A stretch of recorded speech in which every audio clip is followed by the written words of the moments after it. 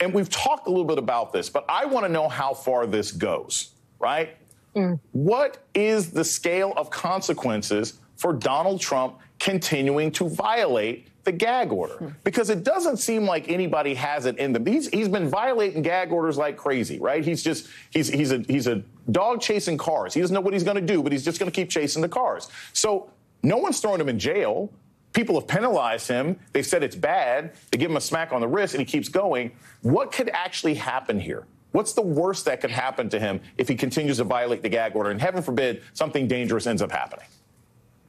The short answer and the immediate answer to your question is he could go to jail. He could be incarcerated. That is allowed for under the New York laws and applicable procedures. It's a fine up to $1,000 each time, but it also can be a fine and jail, or a fine or jail.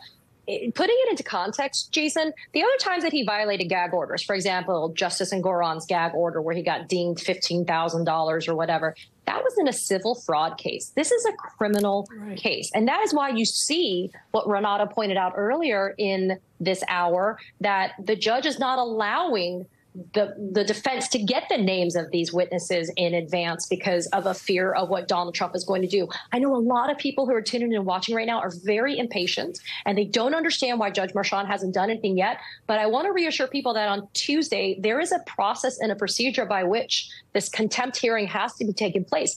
Under the rules and the law, you actually have to have an evidentiary hearing. It cannot just be the judge saying, I'm holding you in contempt of court, have a nice day. You have to afford Donald Trump, and I know it sounds unfair, but it's the way that due process is.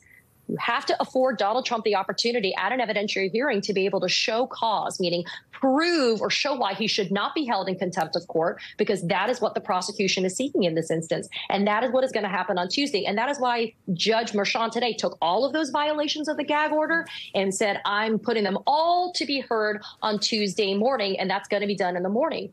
I would also note, Jason, another kind of component that's happening here is, you know, when our colleague Yasmin Vasugian interviewed one of those excused jurors, she said, and I know we all laugh about it, she said, he looked less orange in person. Now, I beg to differ. I don't know if he looks less orange, but the reality is she's seeing a man that is forced to have to sit in court, and you take away all of the bluster and you take away all of this idea in the public, in the media about what a big guy this guy is.